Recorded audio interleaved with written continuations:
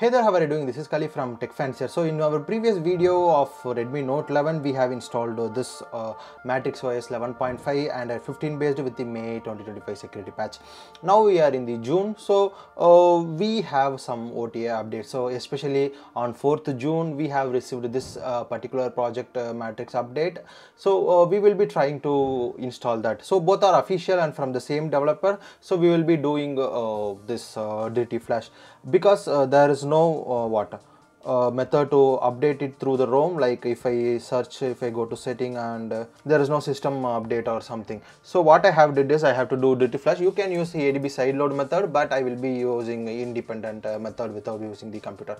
So in here I have my USB drive. So here I have the latest project Matrixx 11.5 official Android 15, which has released 2-3 days back.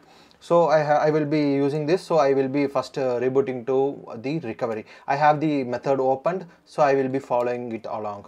So first what I do is I'll just here you have a restart. So restart to directly we have the recovery mode. Okay, so I will do the restart to recovery. So this is just to see whether these updates actually work or not. So yeah, okay, so now we are in the Orange Fox recovery. Okay, so it's asking for the pattern. So yeah, now the decryption is worked. So first I will be connecting this USB drive. Okay, so and selecting it, USB storage is showing now, which is great. So I will go to Redmi Note 11 and here I have my project Matrixx. Before that, let me check which particular slot it is. So currently it is in the B slot, so maybe it will install it in the A slot or something. So we can check that. So first I will select this and reflash the Orange Fox after this one. This is really important step.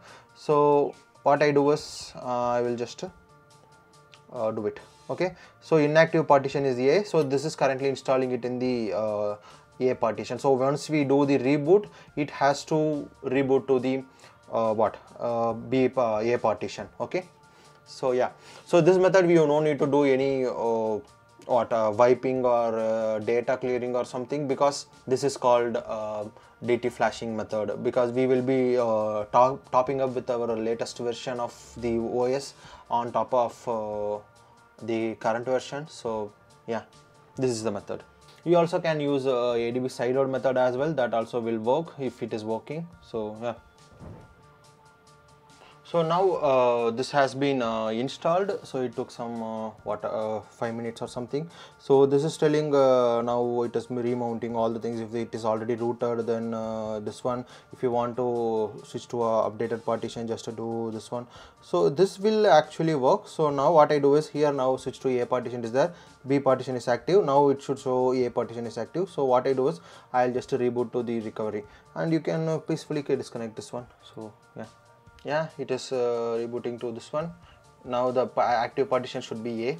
So decryption and the stuff is working. So if I open here and go to where, go to reboot, now switch to B partition, it is like active partition is A, which is a good sign. So we'll pray and we'll just switch to the system. Yeah, it's booting, so good sign. Okay, so we have booted and it is telling finishing system update, so good sign. Okay, so now you can see this is not the major update like the version update or the security patch. This is just a normal bug fix or some update. So the build date, how you can see whether it is actually updated? Well, you can actually check the build date, like it is showing the June 3, which means it is actually a new build got installed. So what I will would like to check is I will open the MI camera or this one. So camera is working, so photos are taken, it is getting saved. So next thing is I will open here and file, new file. I'll just try to create the file this one txt, not txt or something. Okay, so now I'll type something and save.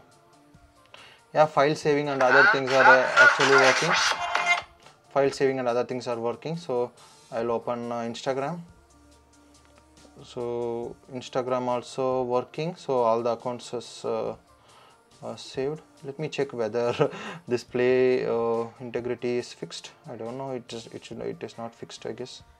Yeah, it is not fixed, so yeah, that's not an issue.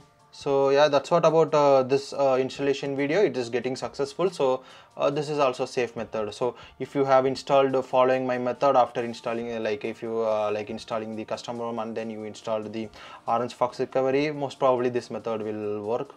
So yeah, that's what about this quick video. Just I wanted to check whether this DT flash method is actually working when you actually don't have the local update option in the settings app. So yeah, thank you for watching, and if you are having Redmi Note 11, just leave a like and subscribe to this channel, and leave a comment saying like something discuss.